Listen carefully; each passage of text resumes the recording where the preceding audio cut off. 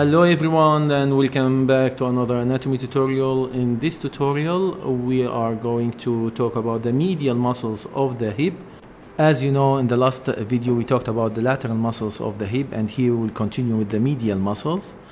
And I promise to add some new videos, more detailed videos about the muscles of the hind limb of the horse in the near future.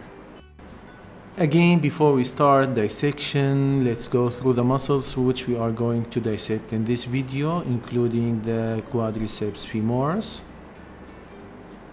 highlighted in blue here, the sartorius muscle, the gracilis muscle, the pectineal muscle, adductor magnus muscle, semimembranous, and finally the semitendinous muscle. And now let's move to the medial surface of the hind limb of the horse. Here we can see this nerve moves toward the obturator foramen. This is the obturator nerve. Next to it we can see the obturator artery and vein. Cranial to this nerve we can see this big vein and artery. This is the femoral artery and vein. The femoral artery and vein moves toward the hind limb, and next to them we can see this branch. This nerve is the saphenous nerve. It's a branch from the femoral nerve. In this area we can see this lymph node. This is the deep inguinal lymph node.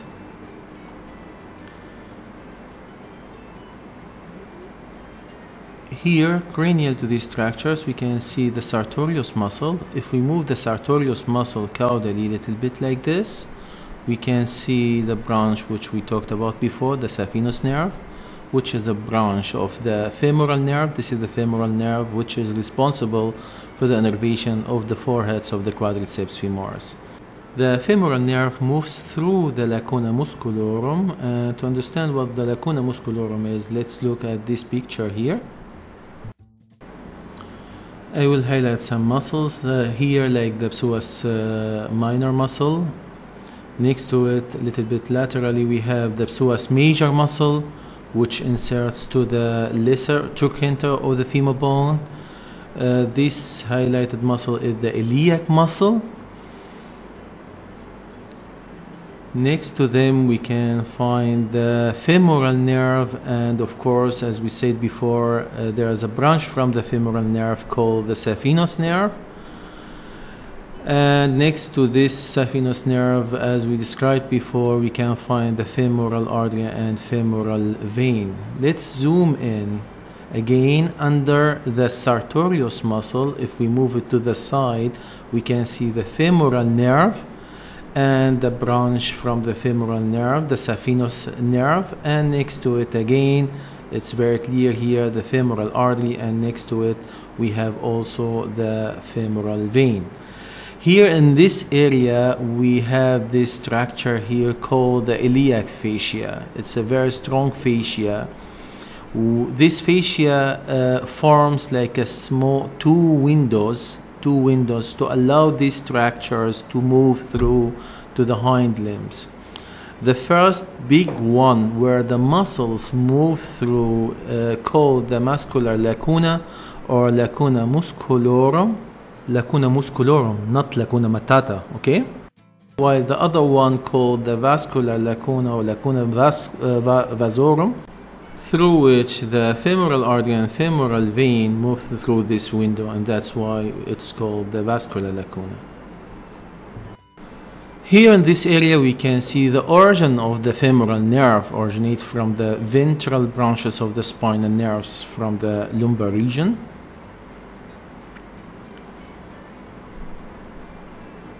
This muscle is the psoas major muscle. This one is the iliac muscle. Both of them, they form together what's called the iliopsoas muscle.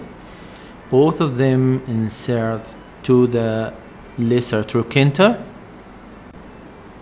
In this medial view we can see the tensor muscle of the fascia lata, as you can see here. The quadriceps femoris, which has four heads. This is the rectus femoris.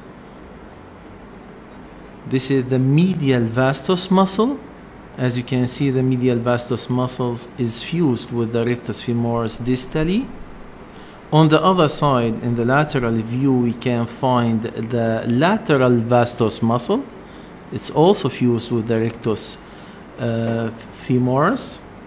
All four heads of quadriceps femoris join together and inserts to the tibial tuberosity as a middle patellar ligament.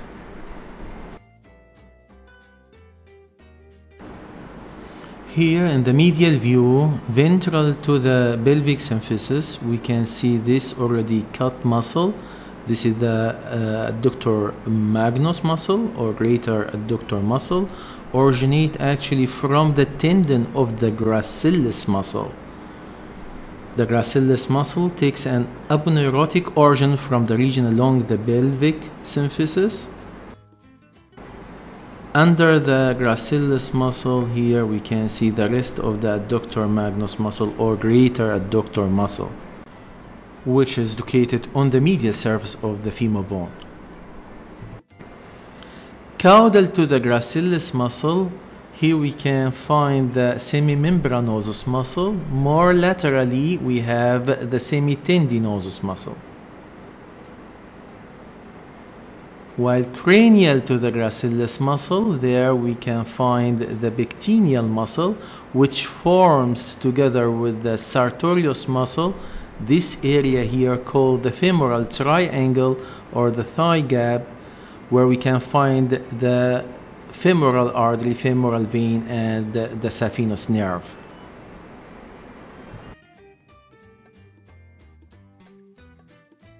On the medial surface, at the level of the knee joint, we can find the medial saphenous vein, which gives two branches here, the cranial and caudal branch.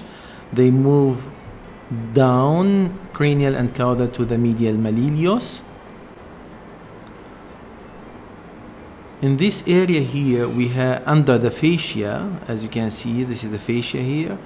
We have to be very careful not to injure this nerve here. This is the tibial nerve. The tibial nerve in this area is embedded inside like fat tissue to protect it, of course.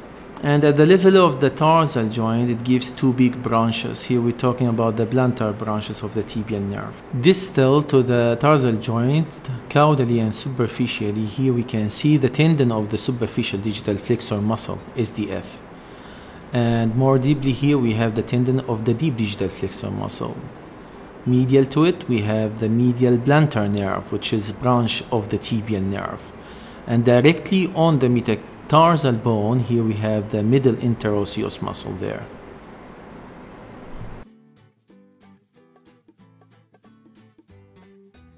At the level of the tarsal joint, caudally there, we have what's called the subcutaneous calcaneal bursa, located just under the skin, and it's there to protect, of course, the skin at this area.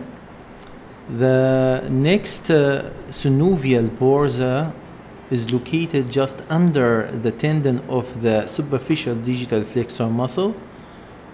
Here we open the subtendinous calcaneal bursa. This bursa is very important to allow the tendon of the superficial gluteal muscle to move over the calcaneal tuberosity and to make sure that this tendon is fixed in this area and cannot slide away from the bone. There is a connective tissue called the cap of the superficial digital flexor tendon to fix the tendon laterally and medially to the calcaneal tuberosity. The tendon of the deep digital flexor muscle is protected at the level of the tarsal joint with the tendon sheath.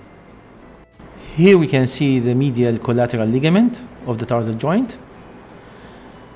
And here, this is the medial branch of the cranial tibial tendon, or what's called the cranial tendon in the horse.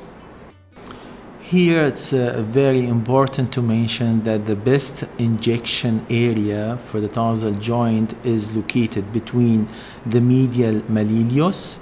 This is the medial malleolus. This is, as we said before, the medial branch of the cranial tibial tendon. Exactly between them here, dorsally, And of course, in this case, we have to protect the medial saphenous vein, and as you can see here, the joint is opened. So this is the best injection area of the tarsal joint, where we can take samples or inject medication.